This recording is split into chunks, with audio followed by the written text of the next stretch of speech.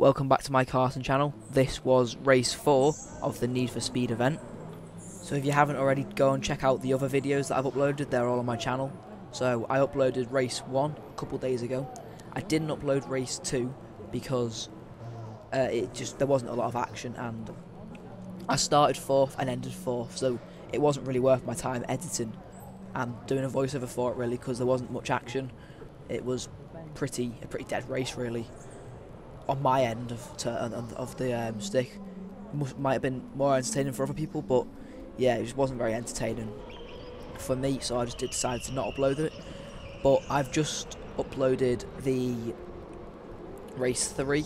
I've just uploaded that now, so as I'm recording this voiceover, that's just gone live, so go and check that video out. I know it'll have been, if you're watching this video as soon as it comes out, I would have uploaded that yesterday. So definitely go and check them out. They're all very interesting, lots of overtakes happen, and yeah, definitely recommend them. And if you're a returning viewer of mine, you'll probably know what I'm about to say now. So this was the international track on Speed 4, so these lap times do not qualify towards BIKC. So if anyone's wanting to set some lap times towards BIKC, you've got to go on a Monday 3 for 2 session, which I like I've said in my previous videos, I highly recommend, or 2 public sessions. So the lights are going red to green now, and it was a pretty chaotic start, this one, because I got hit from everywhere. Like you'll see in a second, I went for the move here and then I got a massive whack from behind. So I'm very lucky I had my neck protected, to be fair, because that could have given me a bad whiplash. And here I couldn't do anything because someone was driving full blast into the back of me, so I nearly spun out kart 43, but I couldn't do anything about it because someone just decided to not brake behind me, so I couldn't stop because they were just pushing me into 43. So I just tried my best to just try and make as little contact as possible, but I just couldn't because of the battles behind me. So you might hear me in my video shout a little bit because it sort of hurt, but it didn't really hurt because I've got the protection, I've got the neck protector, I've got my rib protector. So if I didn't have any of that protection, I probably would have had a bit of whiplash. But that's why you have to buy the protection, because yeah, like I said, I probably would have got whiplash from that because it was quite a hefty hit from behind. Because everyone just had to brake and follow each other's brakes, and if one person doesn't brake, which the kart behind me obviously didn't, it just causes a chain effect and everyone just then braking, and it's just pretty chaotic on grid starts. And I was been saying to all the members, I'm surprised that hasn't happened already yet from all the races that's happened, because with the start it's pretty tight and like narrow. So I'm surprised it's not happened earlier, that, to be fair, but it happened to me and I was all good, so that's good. So now the gap to kart 43 has become a little bit bigger than I wanted, so I was just trying to push on to try and get as many overtakes as possible, because I can't remember what position I started, but I think I started towards the middle of the pack, or near the back of the middle, if you know what I mean. So you see Tom Maliburn's here again there. It's just the chain of braking. I didn't have enough time to brake there, so I just didn't have enough time to brake. So I accidentally went into the back of kart 43. Got a little bump from behind again, which is, yeah, it's pretty chaotic. Hit the barrier there. This was a very bad lap from me. Yeah, I was just trying to get myself back together from the massive crash at this lap 1, really, because that was a pretty hefty crash, to be fair. But everyone was all good, no one was hurt, no one was, yeah, I think I probably got the worst of it, really. So as you can probably see, you can see kart 43 and 47 ahead. I tried to close the door there because, well, the kart behind me just wanted to get past, so I nearly got spun out because I closed the door. But I flapped my hands. I don't know why I flapped my hands, to be fair, because I don't know, I was just a bit annoyed. But kart 43 is chasing 47, trying to find the move, and then you've got I don't know what car that is ahead, but that's Lewis, who he's good as well. I was just looking to my blind spots, making sure that there's enough gap to where I'm not going to get dive bombed, because through the hairpin there, it's a very vulnerable spot for dive bombs, because I've made a few dive bombs there, and lots of people have made dive bombs there. It's a very great spot to make a dive bomb, so you've just got to close off all the doors, really, and just try and close off the door, like I've said, so that no one can make that dive bomb. So we've got a bit of a train forming here because I think there's a slower car up ahead of Lewis. Yeah, so Lewis managed to get past the one in the orange helmet. I accidentally hit the barrier there. So the one in the orange helmet, to be fair to him, he does defend very well. Because you'll see in a minute, I get caught up behind him, and I was caught up behind him for quite a few laps. Because to be fair to him, he does defend very well. So you'll see Tom Malaburn looks for the move, just can't get it done. And yeah, like I said, we've got a train going on here. Everyone's just trying to push on to try and get that overtake done. And as you can see, the gap from that, the person with the orange helmet and Lewis, who was the car you can see zooming off now, is increased massively, and Lewis only just overtook him earlier on that lap, really. So you can just see pretty much how someone defending can really slow the pack behind, really, because we're all creating a train here just trying to get past, and everyone else in front is just zooming off. So basically I just wanted to try and get past as many people as soon as possible, because like I said in my other videos, these 15-minute races, they're only short and snappy, so you've got to try and make the most of your time. As you can see, 43 is looking for that move on the inside. Tom Malaburn in 47 closes the gap, which is good defending. And as you can see, the gap to the karts ahead have already increased massively because we've got the train going on here. So Tom's looking for the move. I think he gets it done along the straight. Or yeah, I think he gets it done. Yeah, he gets it done. So now it's me and 43 to try and get past 53. Is that 53? Yeah, I think it's 53. So there's just a bit of chaos here, just a few bumps here and there. And as you can see, Tom Malaburn in 47 has already managed to create a bit of a gap. So as you can see, we're just trying to get past, really, just as quick as possible. So as you'll be able to see, 43 is trying to get the better exit from 53. I think it's 53. The one in the orange helmet, I think his kart's 53. So 43 is just all over the back of 53, just trying to get that overtake done. And to be fair to 53, he's defending very well. He's braking in the right places, he's accelerating in the right places, and he's putting his car in the right places.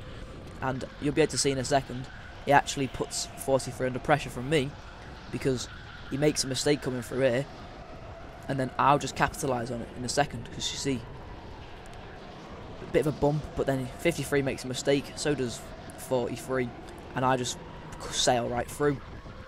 So I was just sat there waiting patiently behind them both, and the gap opened, and I went for it. And I went for the defensive line there just to make sure 43 would not get past me. And now it's my turn to try and get that overtake done on 53. But like I said earlier, he defends very well. Oh, bit of slide there. Just feeling the pressure from 43 behind. Just looking, making sure he's not going to be able to make that move. And the gap to 53 has opened up a little bit now, so I've just got to push on, just driving defensively and attackively, which is quite difficult, really, because you're trying to drive as fast as possible, so you need to try and find the fastest line. But then if you're defending, you've got to put your car into the middle of the track, and then you've got to brake more in the corners. So it's just the case of trying to find that space behind you to then be able to attack in front. So if you're defending and attacking at the same time, it's quite difficult. So I'll come back in a minute when I manage to get the move done on 53. I think it's in a couple laps time, so yeah, I get stuck behind 53 for a few laps, which wasn't the greatest for my race, because I could have gone on to get even more positions, which could have won me the entire event, because, not won me the entire event, but got me onto the podium for the event. Because like I said in my previous videos for Need for Speed in this night, the podium to 5th was very, very close.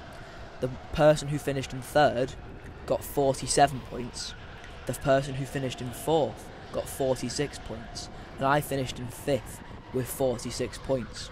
So as you can see, there's 1 point separating the basically 3rd, 4th and 5th.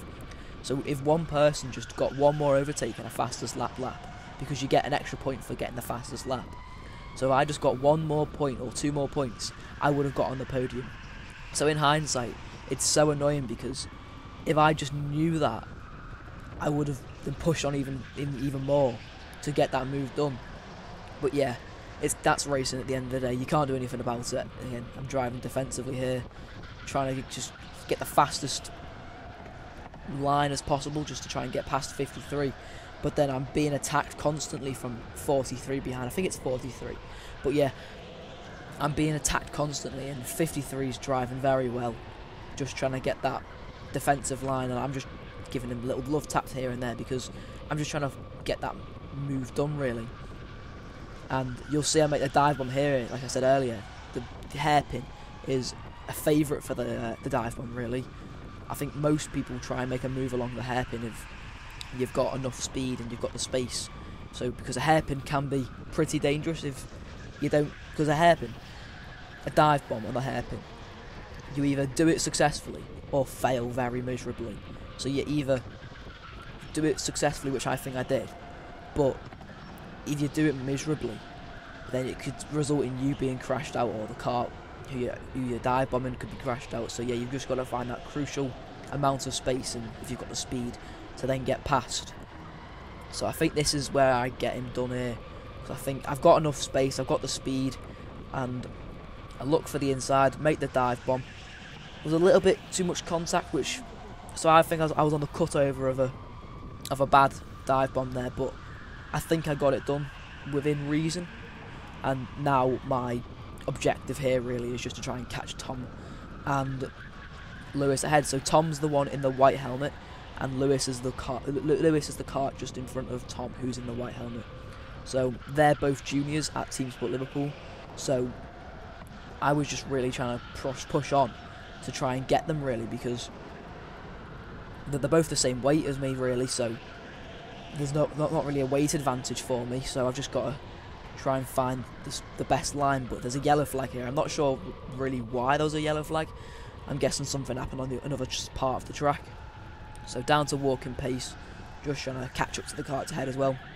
So I was just looking here to see if I could see where the crash was, but I don't really know what happened really for this yellow flag to come out. So I've looked on other people's videos and I can't see anything really, so it's just, I don't know what happened. But it did me a favour because I was trying to catch up to Tom and Lewis, the carts ahead, the two carts ahead of me. And yeah, I was pretty far behind.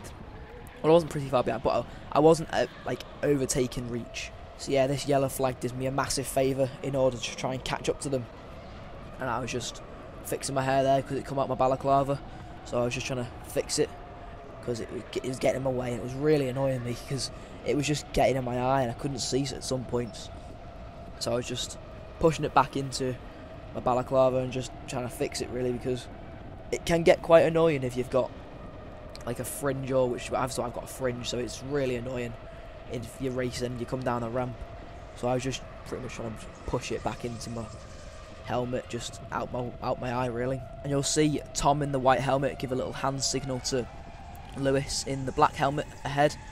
They were planning on working together to try and get as many overtakes as possible, but I knew the race was nearly over because I was speaking to my dad on my intercom. If you don't know about the intercom, go watch some of my previous videos, I explain it in there. And the lights go green, Tom's looking to defend against me.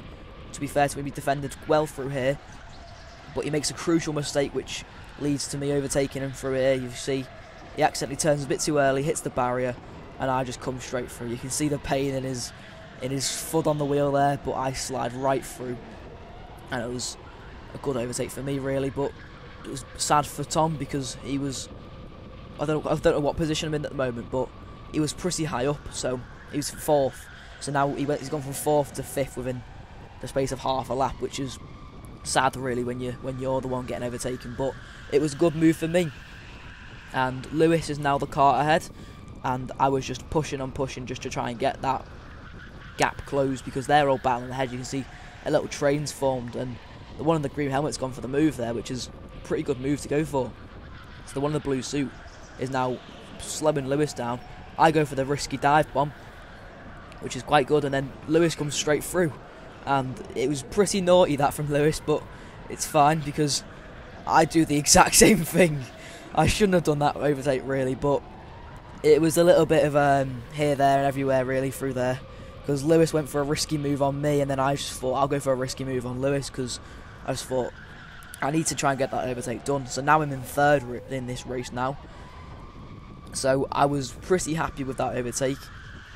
And yeah, I don't think in hindsight it wasn't the best moves to go for really, because it was pretty dirty overtake. And yeah, here's the checkered flag now. So I got him on the last lap, or second to last lap.